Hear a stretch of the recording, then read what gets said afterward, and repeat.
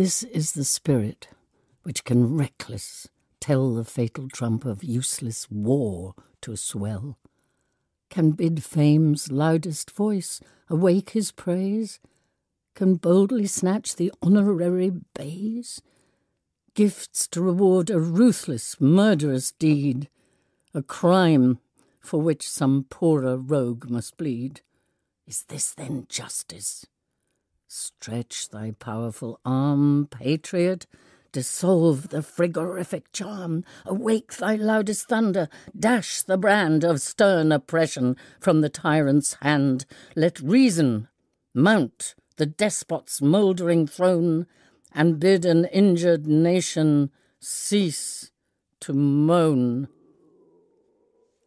I'm sorry about that. That's not having breakfast. But you see, he considered himself, and rightly so, to be a patriot.